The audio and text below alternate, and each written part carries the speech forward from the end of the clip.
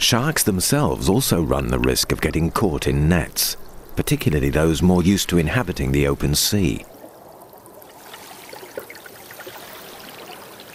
But white-tipped reef sharks are equipped with 2 rows of teeth. The uppers are triangulated and jagged, the lower row narrow and sharp. A perfect combination for cutting and tearing their way out of trouble.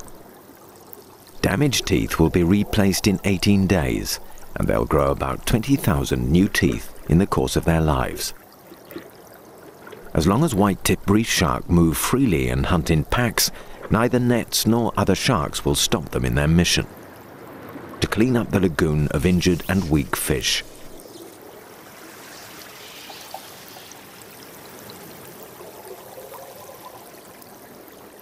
Inadvertently, the sharks will even help dismantle these destructive nets.